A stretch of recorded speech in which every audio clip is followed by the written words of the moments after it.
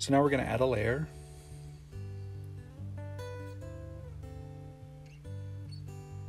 And we're going to go ahead and trace out the face. Because what I want to do here is I want to isolate the face. And this is the first step in the colorization process. So you get yourself a good cutout of the different parts. So I'm going to do the face, and then I'm going to do the jacket, and the shirt, and the undershirt, the hair, and the backdrop. So once you have your figure all cut out, go ahead and hit copy and paste at the bottom, and it will create another layer. And one thing you want to make sure is that when you're cutting out the figure, that you use the original picture. If you don't, you're going to have a blank layer. So here we have the selection, and it says from selection when I did a copy and paste. Now I'm going to go ahead and fill this layer. After I put on alpha lock, I'm going to fill the layer to a really light green.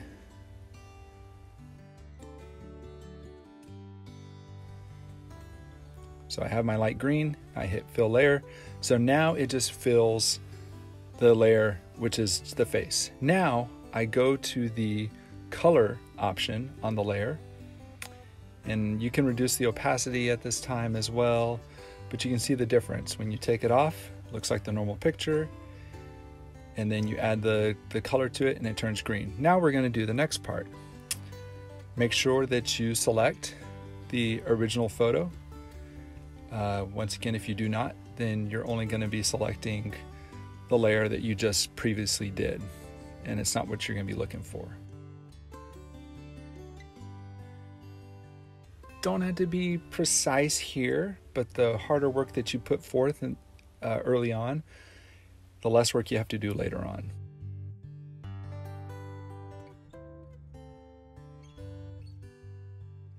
If you try to just cut out the entire head, now you got to deal with colorizing the face and then separating it from the hair.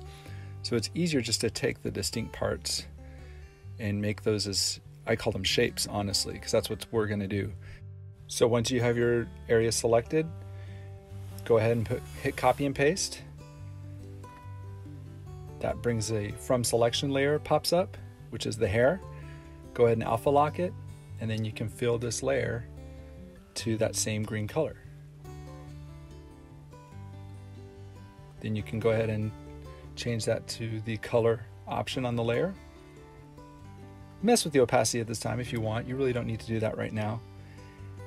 And then now you want to go back and select the original picture. Now we're going to do the jacket. Same steps as we did last time. You're just looking at getting that main object, that main shape. With the jacket, one of the nice things that you can do is, since it's in two parts, is you can actually go ahead and get the shape that's on the left. And then once I get to the edge of the picture, I can kind of do whatever I want because it's not going to cut anything. Just makes it easier, then loop it all the way around. Okay. And now, if you go ahead and go to the other side and do the same process, don't hit the copy paste or anything like that. Just go ahead and just pretend like you're continuing to do the cutting out. Same type of thing, loop it all the way around, and then try to find where the shape starts up again. So once you have both of those images, hit copy and paste, and that should give you what you're looking for as far as the jacket. There it is. That looks good. Go back and, go ahead and you can alpha lock it. With the alpha lock on, then you go ahead and you can select the color and fill that layer. I'm sure some of you have probably done this numerous ways, but you don't technically have to use alpha lock because it is just looking at that layer, that selection. I just do it, it's just a habit that I do. Okay, so we've got the jacket, we've got the face, we've got the hair. Now we still need to get the shirt, and then the undershirt, and then the backdrop. So I'm going to go ahead and speed up this process just because you guys are familiar with how to do it, but we're going to go ahead and do the backdrop. Okay, so we're filling in this last layer, the undershirt, with a bright green color. Make sure that all the layers have the color option on them, because once you have the color option, then you can start looking at using the gradient tool. So the gradient tool is probably the best tool to use to colorize your photos. What I did here was since this is my grandfather, I took a section of my skin, and what I'm going to do is I want to make a palette of all the colors that are of my skin tone. So I usually like to create a new palette, and then looking at all the different sections of this, the lightest to the darkest, I'm going to create a palette. One thing when you're making a gradient map is you want to make sure that you have, I would say, at least 4 good colors, solid colors, where you have both light and dark. The more you have, especially with more high definition photos, the more you can get as far as the skin tone, and it makes it a lot easier to do this project. So I usually do 4 to 6 in this case. Just depends on the range of colors and the brightness that I can get, and darkness, and the shadows and the brightness. So yeah, that's the big thing, is just making sure you have the appropriate contrast. So you can see here I got a pretty dark starting color, and it's going to get fairly light. Once you have that palette, you can then create your gradient map. If you feel like you need additional colors, you can always, especially the lighter colors, the darker colors, you can always include your own colors. Okay, once you have your palette all set up, go ahead and click on the magic wand and click gradient map layer. The way that you create a gradient map is you want to select the portion of the gradient map where you want the color you're looking for, and then you can open up the palettes there.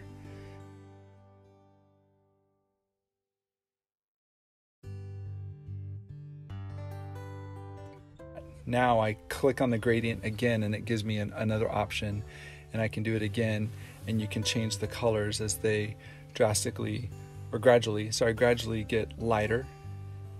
And then once you have your colors set, you can see whites at the very end. That's like a pure white. I can change that. I can make that the lightest color I have on my palette. It doesn't have to be white.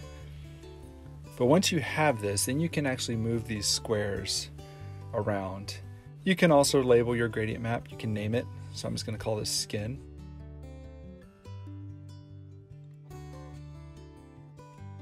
So then I just take out that selection, I don't need it, and I go back to the face.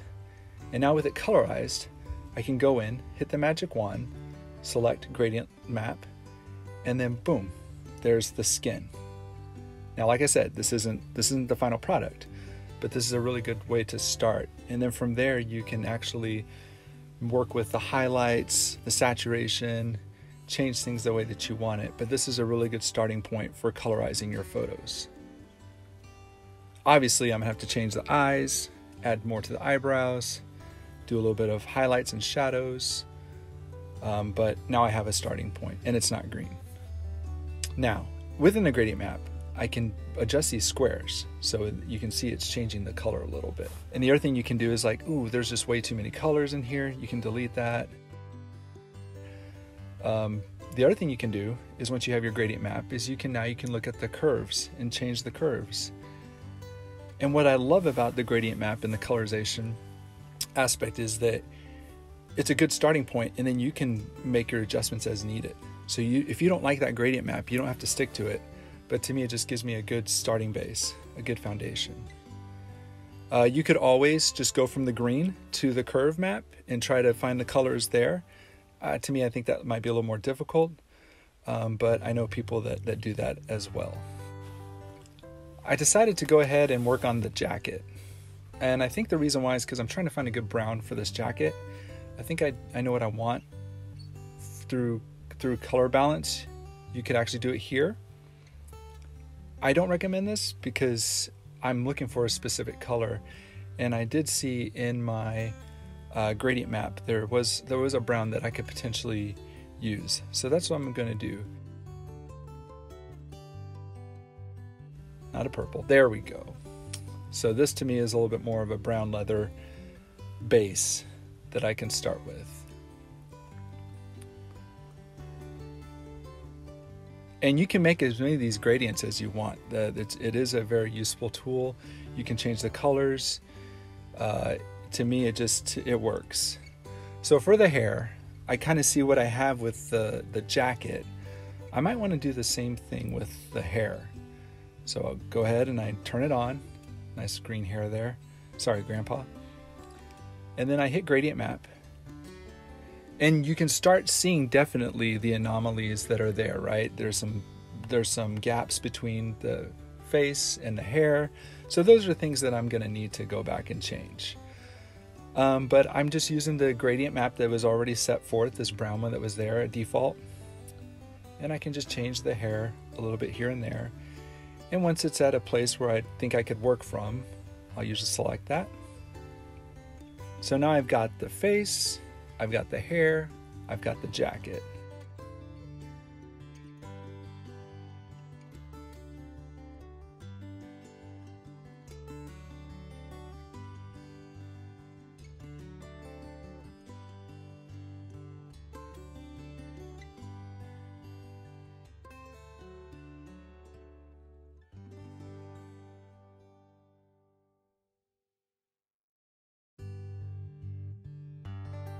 So let's do the background.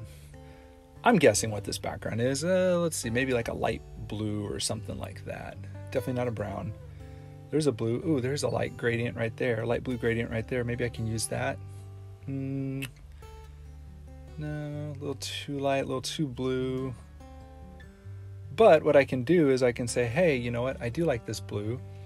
But maybe if I change the gradient a little bit, not a whole lot of options there. But if I add another block, it gives me a little more control.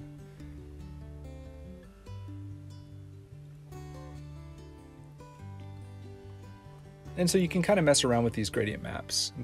I know I'm beating a dead horse here. I just find the gradient map to be a very useful tool for doing this.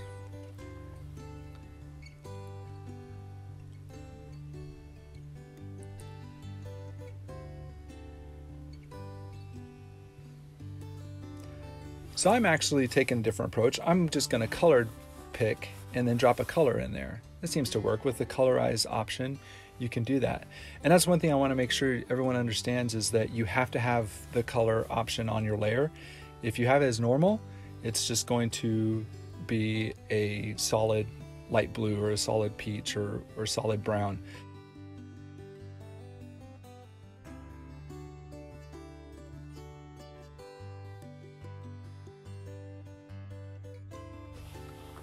So for the shirt, the undershirt, obviously I want a white undershirt. I don't want it green. So the best option here is to use the saturation, because then you can just take all the color out and it becomes a white shirt, which sounds pretty easy. Now for this shirt, the actual shirt that's underneath the jacket, I did a little bit of research in what guys wore back in the late 40s, early 50s. And there's a green color that I really like, so I think I'm just going to stick with that. And then, like I said, look, you can easily see this. There's the jacket, there's the shirt. Part of the jacket, part of the shirt looks like is colored, and it should be the jacket. So I'm just going to go back in and fix this. The way that I do that is I can either do it in the layer of the shirt or the layer of the jacket.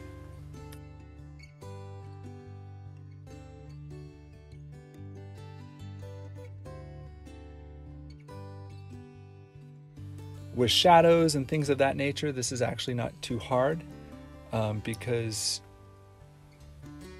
the one thing you just have to keep in mind is that with the colorized layer, it may be you may not get the color that you want, right? So that's one thing to take into consideration. of making sure that you do the job right the first time is if you are precise and you do it right the first time, you don't have to go back and do these types of things. But I definitely do see some anomalies with how I cut things out, which that's fine. I'll just have to go back and fix those.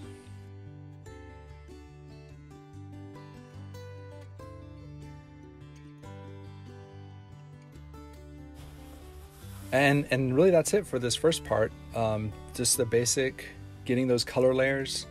And then so in the next videos, we'll look at how we can modify those color layers and make this look a little more realistic and a lot nicer. Thank you once again for watching this, and look forward to the next one.